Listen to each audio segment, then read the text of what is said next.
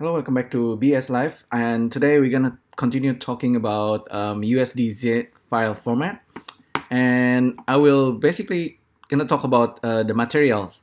And just the other day, I was trying to make some kind of tool that allows you to simply collects all the materials,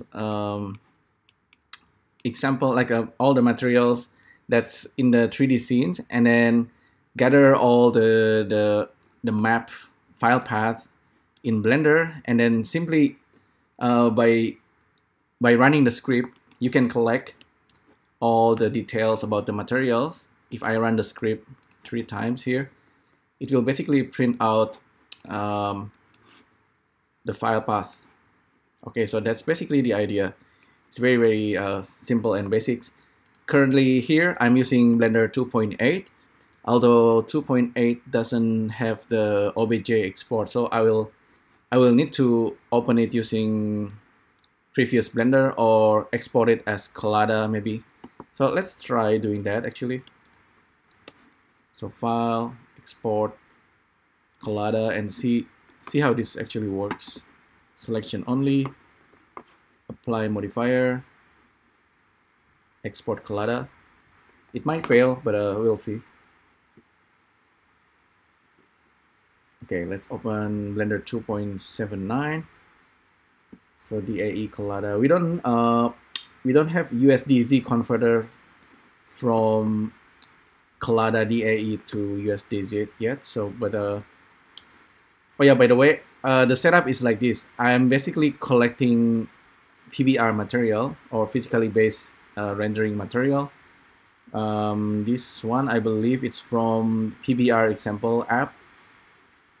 You can see materials can have all this albedo, ambient occlusion, metal, normal, roughness. Some of them only have albedo, color, normal, roughness. But most of them has this four shader map for the color, albedo, metalness, normal, and roughness. So for now, I'm assuming that all these materials have this color, metallic, roughness, and normal map. All right, so that should be what we need to gather for now. But basically, this is the PBR setup in Blender 2.8, and this setup should have the material that will work as USDZ. So that's the main point. So if you're back to 2.79, I want to import the Collada DAE. First of all, get it from the desktop, import Collada. So we have the 3 cube, and if you look at it properly, this cube is already named properly, and then the cube also have the material assigned. So this one is granite, this one plastic, and this one is wood. Just like here, the one you're looking at here is also rendered as a PBR, so it looks quite nice. I can turn off all this overlay, and then this is basically how it's gonna look on the USDZ. Okay, so select these 3 materials, maybe put it on the ground, and then file, export, OBJ, and save it on the desktop. Let's call it round cube. Selection only, export it, and then we should have the file over here. Oh, it's actually under documents. So round cube, this is just the OBJ. Let me quickly preview it. Oops. All right, that's fine. Okay, well anyway, that's our cube, and we can convert it into USDZ. Let's open up a new window, go to desktop, run the xrun USDZ converter for our rounded cube OBJ to rounded cube USDZ, and then enable VAL. Oops. VAL, and then this is supposed to be USDZ. Let me enlarge this, and then maybe change the color. Okay. So it's converting our thingy into USDZ. All right, that's kind of funny. All right. Anyhow, you can see the preview, but it doesn't have material yet, so we need to assign the material. So basically, once we have the USDZ, the USDZ converter actually take care of the objects and material linking. So as long we don't change that kind of relationship, we can actually go back to this guy, and then if we change this with a monkey head and just name it cube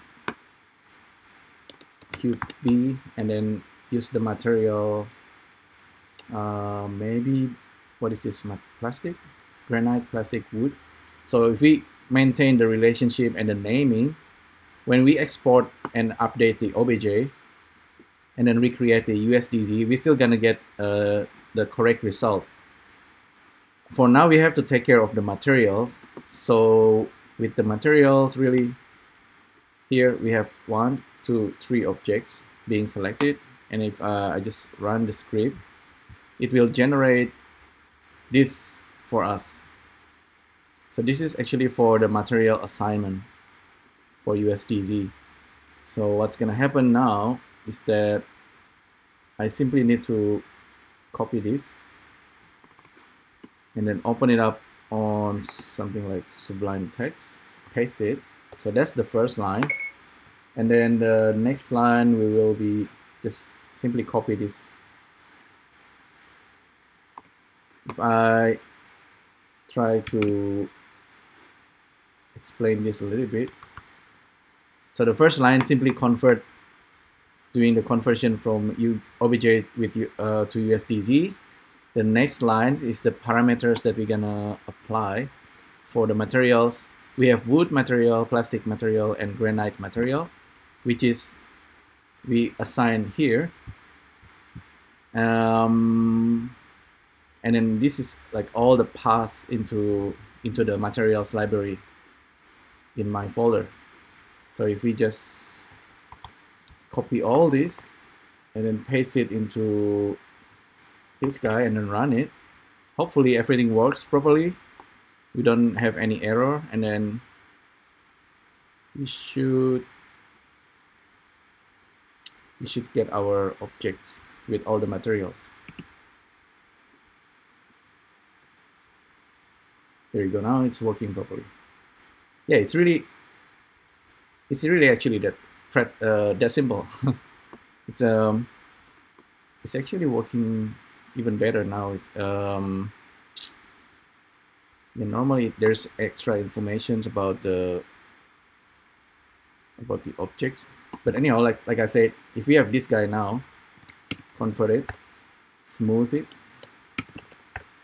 select this guy, file, export as OBJ. Once again, this is gonna update the OBJ, and then we rerun this.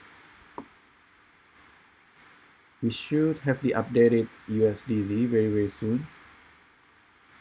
So that's the OBJ. That's the, I think the monkey head disappeared.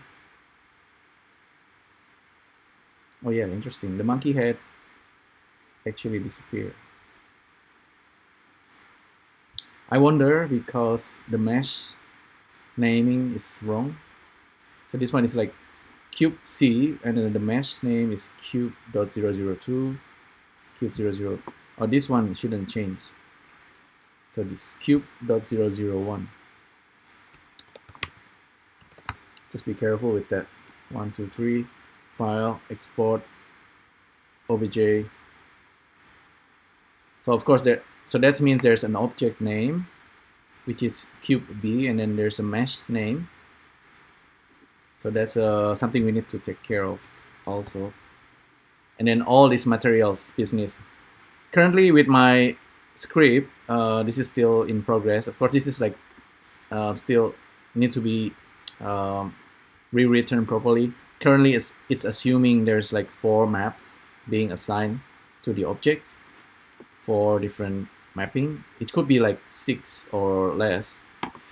And then this is also assuming a lot of things. But with what the script is actually doing is just based on selected object, find the material assigned, find the first material of that object. So that's also something that needs to be improved, because a single object can have multiple materials.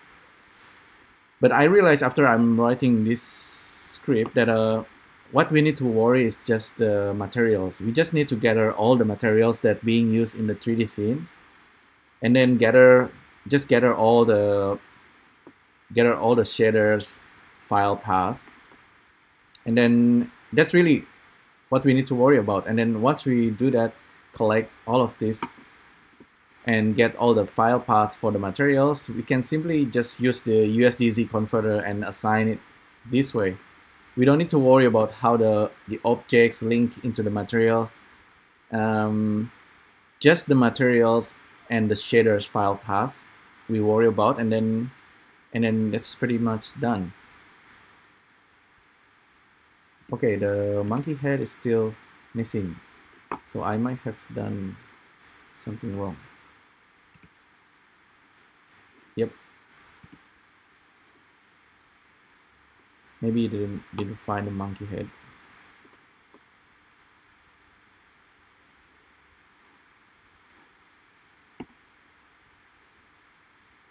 So there's a cube B, there's cube A 003, and cube C. This one assigned to plastic mat, wood mat.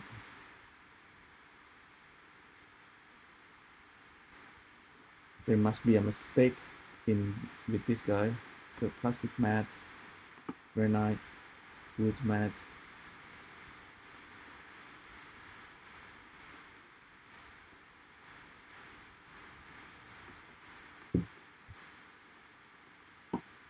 Well, we probably can just oh, actually I know this guy doesn't have UV, that's why. If I just assign it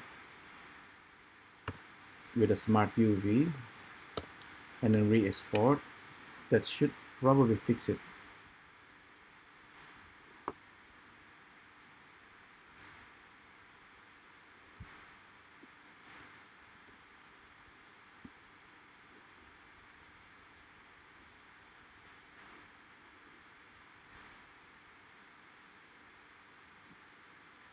Okay, this one has Suzanne.